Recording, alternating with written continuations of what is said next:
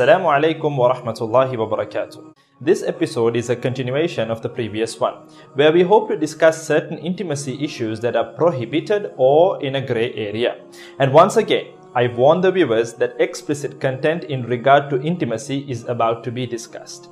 And parents should make sure that children who are not in the age group to be exposed to such content not view this video. Number one on the list is intimacy with a menstruating wife. It is not permissible for a man to perform intercourse with his wife who is going through her menstrual periods. As our Maker states in the Noble Quran in Surah Baqarah, verse number 222, وَيَسْأَلُونَكَ عَنِ الْمَحِيضِ قُلْ هُوَ أَذًى فَاعْتَزِلُوا النِّسَاءَ فِي الْمَحِيضِ وَلَا تَقْرَبُوهُنَّ حَتَّى يَطْهُرْنَ فَإِذَا تَطَهَّرْنَ فَأْتُوهُنَّ مِنْ حَيْثُ أَمَرَكُمُ اللَّهُ إِنَّ اللَّهَ يُحِبُّ التَّوَّابِينَ وَيُحِبُّ الْمُتَطَهِّرِينَ.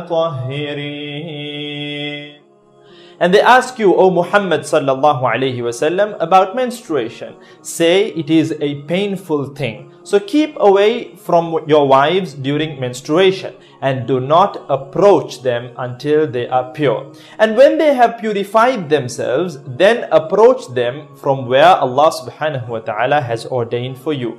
Indeed, Allah loves those who are constantly repentant and loves those who purify themselves. So it is understood that intercourse is prohibited when one's wife is menstruating. However, it is permissible for a man to sleep next to his menstruating wife. It is permissible for him to touch her, to kiss her, to caress her, to fondle her, and so on. The next prohibited act is anal intercourse. It is a major sin and it is strongly prohibited in Islam, as it is an unnatural act that does not fulfill any of the goals of marriage that we discussed in the previous episode. Other than degrading the status of a woman, it is the practice of those whose nature and train of thoughts has been distorted. It is a practice of those who prefer filth over good. It was the way of the people of the nation of the Prophet Lut alayhi salatu wasalam, whom Allah Azza wa Jal condemned and destroyed in a very overwhelming manner. The Prophet sallallahu alayhi wasallam is reported to have said, and this particular narration has been recorded in the book of Imam An-Nasa'i rahimahullah, Inna Allaha yanhaakum an ta'tu nisa'a fi adbarihin. Indeed, Allah Azza wa Jal forbids you from having intercourse with women in their rectums. In another narration, the Prophet sallallahu alaihi wasallam is reported to have said, and the narration goes along the lines of these words, Indeed, Allah subhanahu wa ta'ala will not even look at a man. Allahu Akbar. He will not even look at a man with mercy, the one who performs intercourse with his wife in her rectum.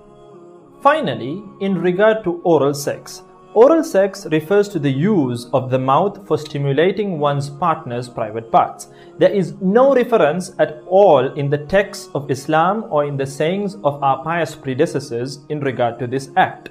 And scholars mention that there are two possible reasons for this. Number one, this practice was not known to the early generations of Muslims, and it only became widely known after the spread of pornography and vulgar material.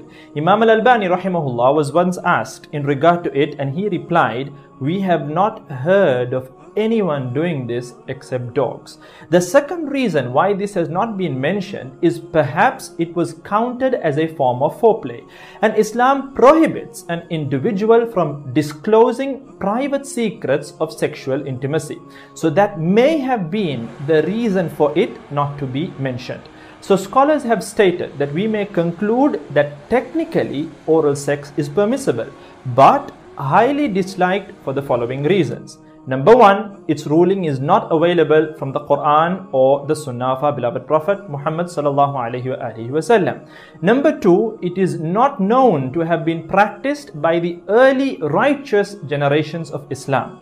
But then again, there are some scholars who state that it can be practiced, it is permissible, as a form of foreplay, but under a few conditions, such as Number one, it should not replace normal intercourse. Number two, it should not be accompanied by swallowing the genital excretions of either one of the two spouses. You're not supposed to swallow it, as some of these liquids are najis, are impure, and these liquids should not come into one's mouth or one's clothing. The final condition is that it should not be practiced in excess, as it causes infections to the private parts, and our deen, Islam, prohibits causing harm. Finally, as a closing note, it is greatly prohibited for a man to expose his wife's secrets, especially in matters of intimacy, such as birthmarks, reactions to certain intimate acts, and so on. Likewise, a woman is prohibited from exposing her intimacy secrets to other women. We ask Allah subhanahu wa ta'ala to protect our marriages and to bless our marriages and to bless all of us with beautiful, obedient children who will be a coolness to our eyes. Jazakumullah khair. Wassalamu alaikum wa rahmatullahi wa barakatuh. Assalamu alaikum.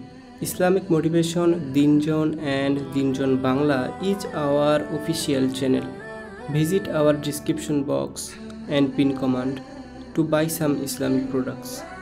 Thank you. Assalamu alaikum. Islamic Motivation Dinjon and Dinjon Bangla is our official channel.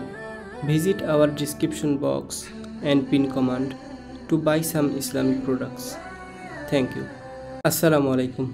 Islamic Motivation Dinjon and Dinjon Bangla is our official channel.